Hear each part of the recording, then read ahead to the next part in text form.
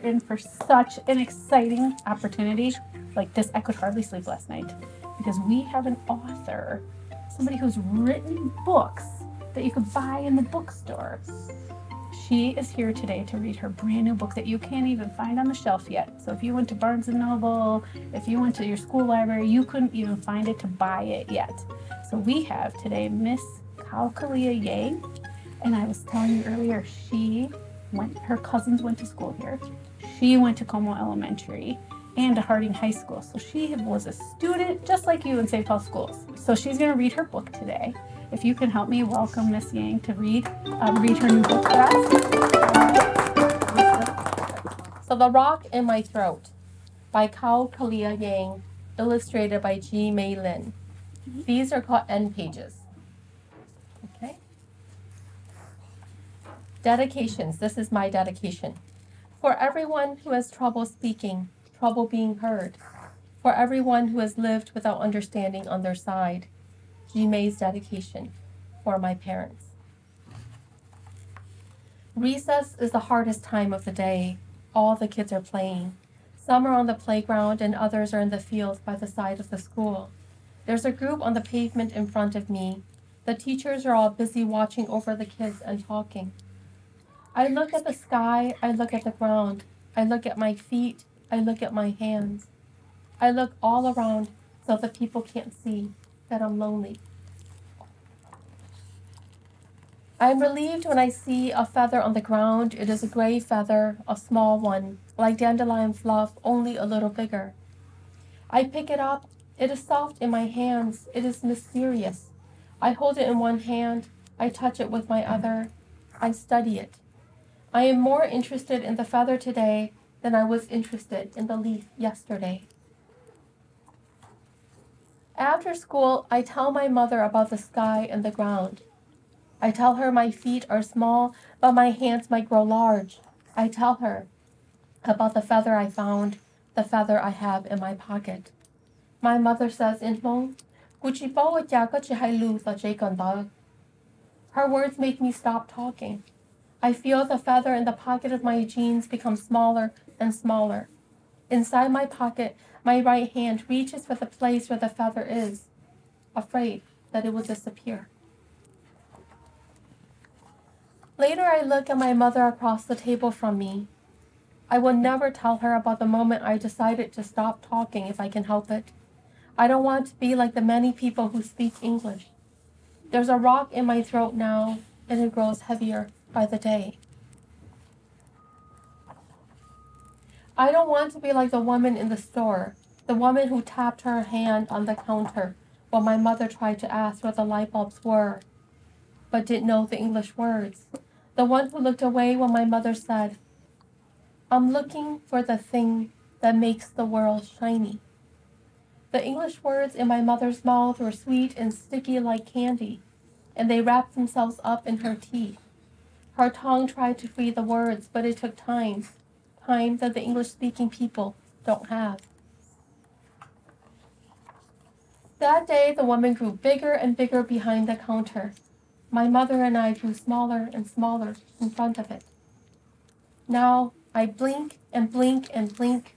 Across the dining table, I shrug at my mother, letting my shoulders go up and then down. I say, "Could you both here?" At first, no one noticed when I stopped talking at school. I continued to sit at my assigned desk. I continued to keep my desk clean, my hands to myself.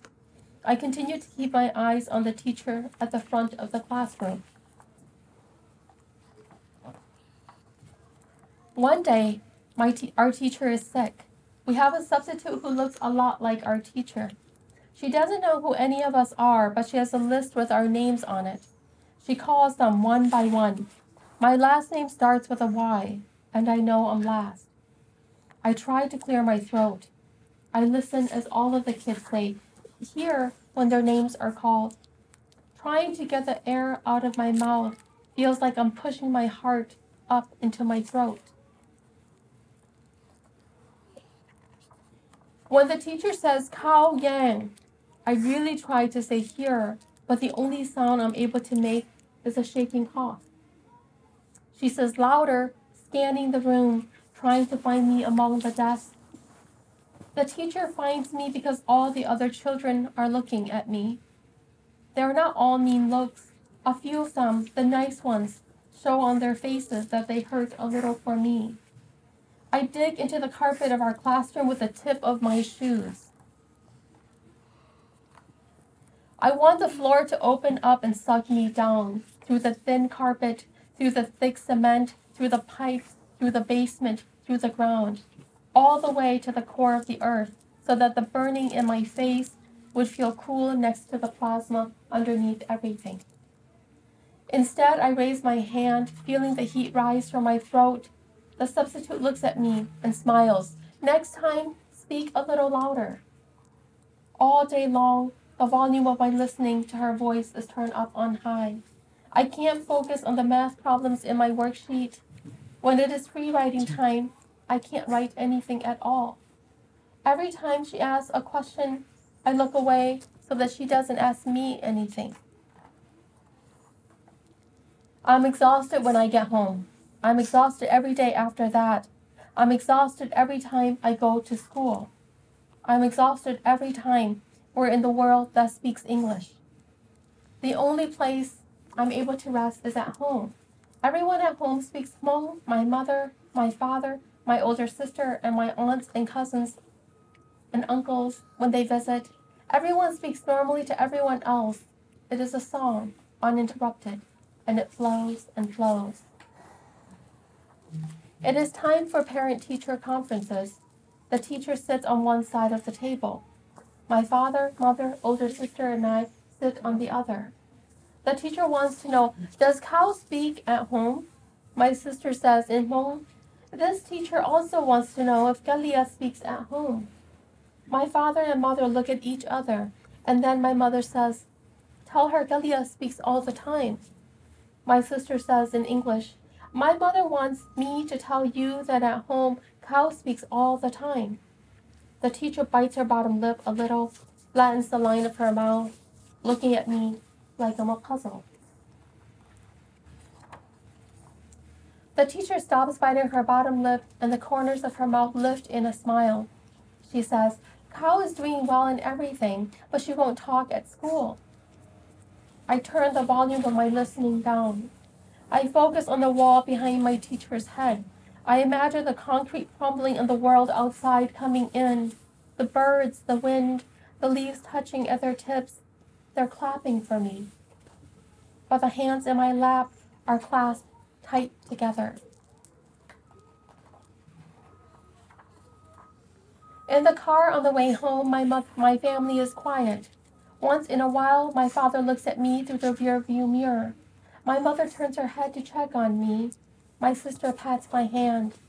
They all feel bad for me. I feel bad for all of us. Our brown car coughs into the air every few seconds. Puffs of smoke rise behind us. No one says anything. I know we all have rocks in our throats, and each of us is trying our best. The problem is, mine has grown too big and heavy for me to move. Recess is the worst time of the day. The pebble I've picked up is the size of the tip of my little finger. Its surface is gray but has speckles of white. In the light of the sun on my palm, the white sparkles like diamonds. It is the most interesting thing I have ever seen in my life. The girl in front of me speaks very clearly and slowly. She says, "Do you want to play with me?" All of my heart wants to play with her, but the weight of the rock is too heavy for my tongue to lift. My throat works, but the words don't come out. The rock grows bigger and bigger as the seconds pass. I don't know how to dislodge it, so I grip the little pebble in my palm. I don't look at her, and I shake my head no. When she walks away, I repeat her name again and again. Julia, Julia, Julia Chang. I tell myself, one day, maybe she can be my friend. No, that is the author's note. That is me when I was in second grade, so like all of you. And the story is true. So when I was a student, I didn't talk in school. I couldn't talk. I couldn't talk in school. Do you want me to read the author's note? Raise your hand if you do, and I'll read it. Okay. I was 6 years old and my family came to America as refugees of war from the camps in Thailand. For the first years of my life, Hmong was the language I had built my home in. When I entered school, English was everywhere. Slowly, I picked it up in bits and pieces. I liked the way the words tasted different in my mouth, the way they did not need more air to float, the way they connected to one another. Not like words holding hands, but like magnets and metal. Everything changed when I was 7 years old. I became a selective mute in English halfway between first and second grade. I stopped talking at school. I got by with nodding and doing the thumbs up. In fact, I wouldn't speak English voluntarily until I went to college. In college, I learned how to whisper. When I became a writer, some of my childhood teachers came to my events to hear my voice. They knew me. They all said that I hadn't changed very much, but they had never heard me talk before. A few of them wept, hearing my voice for the first time. One of the big questions in all of my years of silence was why. At 43 years old, I'm finally ready to answer. This book is that answer. I'm answering the children who asked the question directly and sincerely all those years ago when I couldn't answer them. The children who are trying to understand. I'm answering the children who, like me, were also quiet and weren't sure why or were afraid of hurting the people around them with their honest answers.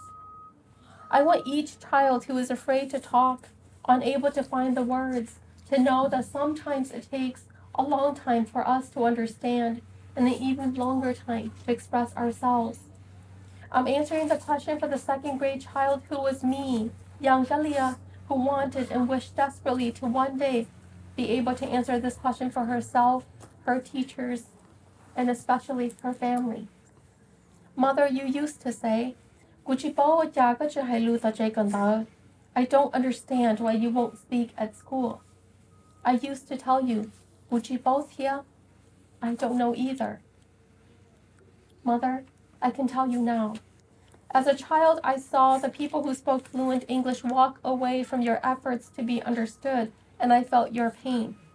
I couldn't protect you, so I did the only thing I knew to do. I stopped talking. In English, it was my great revolution against a world I knew was not listening to you. I couldn't control when the rock in my throat started weighing me down.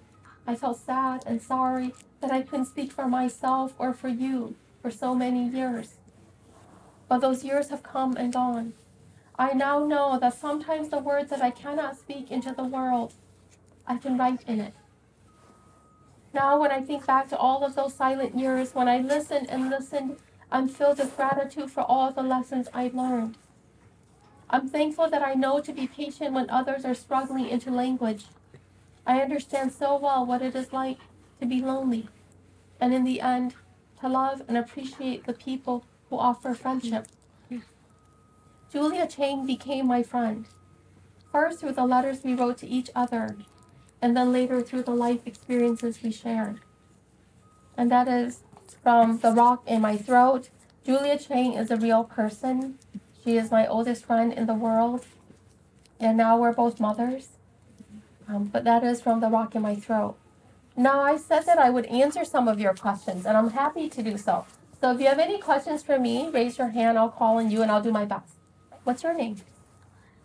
Julia. How did she get the rock in her throat? How did she get the rock in her throat? That's a great question. Was it a real rock? No. It was because I felt that there was a rock in my throat, and every time I tried to speak, the rock got heavier and heavier. How many of you know kids in the school or in your life who don't talk in school? Yeah, I was one of those kids, and I wanted to write this book because although they didn't talk, there were things that they wished they could say to the world. And everybody, no matter whether you talk or not, wants to be understood. And so I wanted to write a book about that. But it wasn't a real rock. It was a rock that became that grew there. Because my mom doesn't speak English. Even now when she speaks English, she has a very thick accent. And so people don't listen. People are very impatient. You have seen it, right? When somebody is struggling to speak and somebody else is tapping their feet or their hands, or they're looking at the clock and preparing to leave. So that's what it's about. Right here. What's your name? Ingrid. Ingrid? How long did it take you to make this book?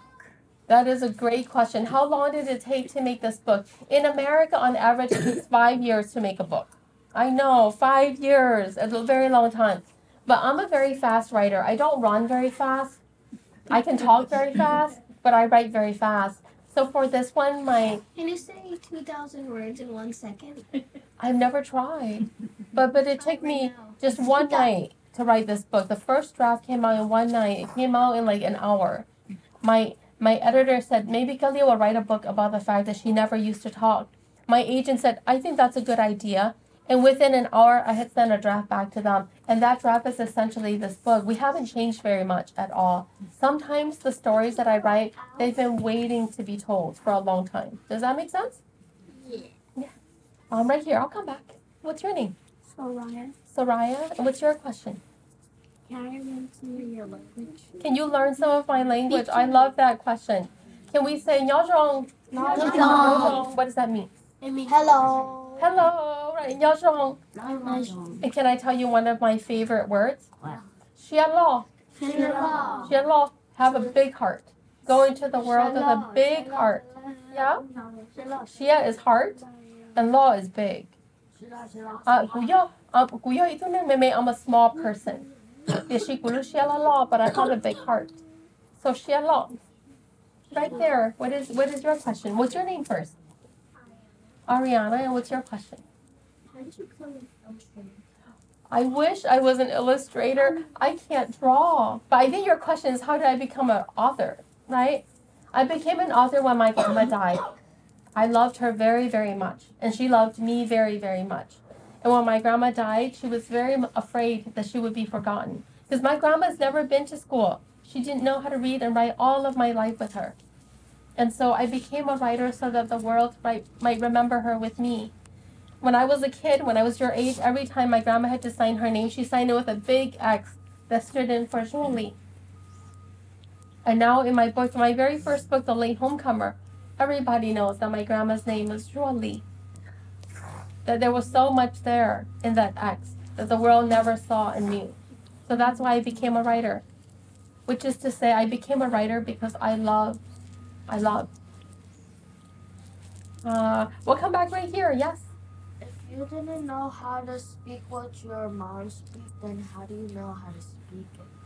Oh, if I didn't know how to speak Hmong, then how did I know how to speak it now? I've always known how to speak Hmong, right? Like the authors, so Hmong was the first home that I built my house in, right? So I know a lot about the language.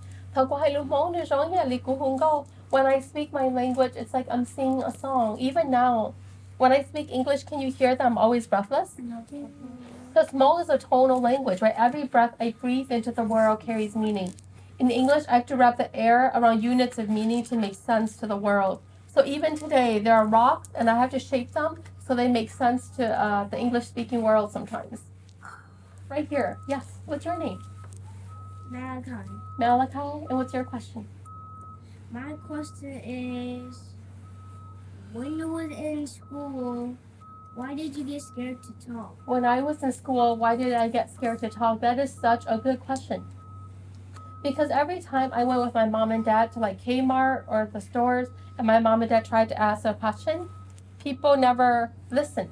Everybody acted like they were taking up so much time. And so I felt really bad. My dad worked in a factory, Malachi, and his boss used to say, B, you're here to talk to the machines, not to me. And that broke my heart. And so because I didn't know how to be brave enough to protect my mom and dad, I decided that if all of these people didn't want to hear my mom and dad, then they surely didn't want to hear me too. So the next day I stopped talking. And then I couldn't control it anymore. It started controlling me. Thank you. That was such a good question. Now, if you haven't asked a question yet and you have a question, please raise your hand. Right here. What's your name? My name's Manny. Manny? And what's your question? I'm Hmong too. You're Hmong like me. It's such an honor to be here to read to you all. And my friend, his name is Eugene. He speaks Hmong too. Yeah? That's And wonderful. also, Do you have a question for me? No? Well, thank you for sharing that fact. Right here. What's your name? Brady. Brady, what's your question? My mom is happening to that too. Your mom, that happens to your mom too? Because my mom, she's Spanish, and she's struggling to speak English. And you see it, right? And it hurts you. And I wanted to write this book in many ways for a kid like you. You know? Because you can speak in English just fine. But sometimes your heart hurts, right? And I think it's so important for that experience to live in the world, for the bookshelves, right? So that you know you're not alone, so that you won't be so lonely, because I was lonely watching it, right? Yeah, it made me cry. So thank you for being such a wonderful class.